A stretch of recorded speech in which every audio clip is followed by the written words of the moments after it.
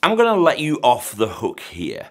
No one on earth is wired from birth to be good with money. I get emails and comments all the time from people lamenting the fact that they don't seem to be able to stick to a budget, or they can't get their heads around investments, or they struggle to have financial conversations with their partner. But we all know people who do seem to be good with money. They don't seem to struggle with these things. So what are they doing that we're not? Hi and welcome back to the channel. My name is Pete Matthew and I'm a chartered financial planner based here in the UK. And this video is brought to you by Meaningful Academy. More on that in a little bit. Oh, and we have 100,000 subscribers now. So thank you so much for that. Let's talk very briefly about why we are bad with money, and then we'll get into how to improve. Now, I used the word wired earlier on. We're not wired to be good with money. And by that, I mean we haven't evolved as a species to be naturally good at the sort of skills that we need to handle money well. If you think about it, everything about how we operate our finances is about the future.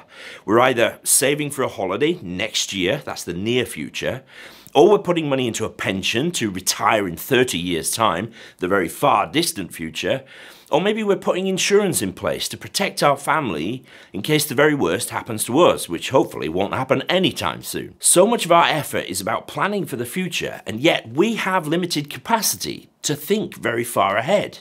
I mean, we've got more capacity than my dogs have, for sure, but still, the future is murky at best. It's an abstract concept. And that uncertainty about the future leads to fear. We have an inbuilt fight or flight mechanism that runs incredibly deep in our brain physiology. This has served us really well when we were faced with sort of primal life or death threats, but it doesn't stack up very well when we're thinking about, I don't know, the impact of central bank decisions or general elections on the economy and how all that will affect our retirement planning. We just can't get our heads around it. It's too complex and too abstract. And again, fear and paralysis can be the result. We also have no control over any of those things, and yet they will impact our future. That's scary as well. We live very much in the now, so it's hard to make decisions that will serve us well in the future when perhaps the other option is short-term gain, short-term pleasure right now. The whole financial system is just too big, it's too complex and too scary for us to make anywhere approaching rational decisions about. And we're also busy. We just don't have the time to dedicate to thoughtful, careful decision making. So basically, the deck is completely stacked against us by our evolution and by the size and complexity of the system that we're faced with. Financial planning demands that we be rational, but we don't really have a chance in hell of that happening. So let's just give ourselves a little bit of a break, shall we? But how is it the case then that some people seem to be better than us at working all this stuff out? Well, one way is the use of heuristics, that is, simple rules that encapsulate timeless truths about finance. We can then rely on, hang on to these things when the complexity of it all just seems overwhelming. So here's some examples. One of my favorites is businesses and bricks. Businesses and bricks. That's the two asset classes that have proven over decades, centuries even, to build wealth over the long term. Businesses and bricks, shares or equities, and property. If you find yourself paralyzed trying to choose between UK smaller companies or European growth funds in your pension, just remember that they would both come under the banner of businesses, equities, so you'll probably be okay with either, or both. Another heuristic is to pay yourself first. So when you get paid, the first thing you assign your money to is either reducing high interest debt or saving and investing for the future. And you do that before you pay rent or your mortgage, before you pay your bills, even before you eat. The first priority for your money is to improve your financial situation. And so when you're faced with a choice each payday, this simple pay yourself first heuristic is easy to recall and simple to apply. Another simple heuristic reminder that investing is a multi-decade endeavor, that should make it easier to ignore short-term market events and stop you worriedly checking your portfolio on your phone before you go to sleep. Pound cost averaging, the 50-30-20 rule of budgeting, minimize costs and taxes. These are all high-level rules of thumb that will serve us really well. Heuristics are just one form of behavioural scaffolding, call it. External support that we can use to hang on to when we're struggling under our own steam. And we can take that idea of scaffolding further. We can build structures that make decision-making easier over time, so that maybe eventually we don't actually need the support anymore. We can set rules for ourselves when it comes to things like investment or spending decisions. So we could say that we never will make a decision about our finances in the evening, when we're tired after a long day. Instead, we're only going to make decisions about our finances on, I don't know, a Sunday morning when we're feeling energized and refreshed. That does depend a little bit on how Saturday night went though. With spending decisions, we can decide that we'll always keep that item in our online shopping basket for at least 24 hours before hitting the buy button. I tend to say 72 hours actually, because more often than not, in that time, I come to realize that I don't really need the thing that I'm thinking about buying. Other kinds of behavioral scaffolding, like pros and cons lists, decision trees, or checklists, they can help us work through big decisions by forcing us to slow down and consider things more carefully.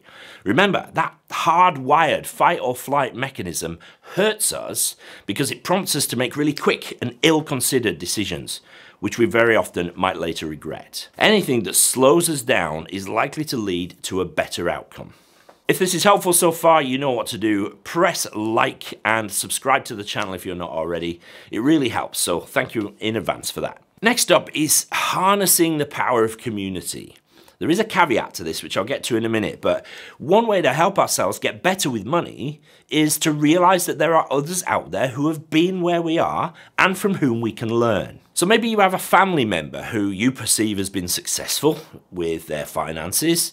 Could you maybe ask them for help? Or maybe you've got a group of friends in a similar boat to you and you can agree to help each other out by maybe getting together once a month to discuss financial challenges and working things out as a group. And of course, these days it's never been easier to join one of any number of online communities, but you do have to tread carefully here.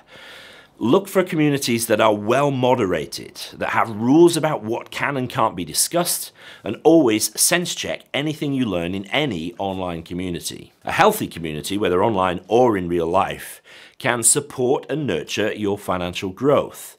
But be wary of anything that's too dogmatic and discourages you from thinking for yourself. You know, at AA meetings you have to introduce yourself as, "My name's Pete and I'm an alcoholic." Well, there's an acknowledgement there that we have an issue and we need the group to help us stick to the program. That's what a good community will do for us. And an absolutely brilliant community can be found at Meaningful Academy. That's a community that's more than 2,000 people strong now. There are 3 phases to Meaningful Academy. Financial Foundations is for you if you're at the start of your financial journey and you want to know how to set and stick to a budget, get out of bad debt, and get your head in the right place to succeed with your finances. And Financial Foundations is free. Build Wealth is for you if you've got the basics in place and you want to build for the future. And Retirement Planning is for those looking to plan and execute the perfect retirement, whatever that means for you. Build Wealth and Retirement Planning are paid for courses, but use the coupon code YouTube at the checkout for a discount as a thank you for watching this video. The community aspect of the Academy is really, really strong, with very active private Facebook groups with loads of people ready to help answer your questions. And there's a monthly live Q&A call with me where you can ask me anything. So check it all out at meaningfulacademy.com, and don't forget that coupon code YouTube if you sign up for one of the paid courses. Everyone I know who is good with money has committed to a lifetime of learning and improving themselves and their understanding of personal finance. I get people who started this late, in their 50s and 60s even, but whose future is massively different than it would have been because they've grasped the need to get with the program. And then I get folks in their 20s who are setting themselves up for a brilliant future life. Improving ourselves requires knowing ourselves, our weaknesses, our tendencies, our blind spots, and then looking to overcome them with the things that we've talked about: heuristics, behavioral scaffolding, the power of community, and continually improving our knowledge and understanding. Nothing worth doing comes easily. If you want to improve your financial situation, it takes time and it takes work. There's no silver bullet, and you probably won't win the lottery, let's face it. So, are you with me?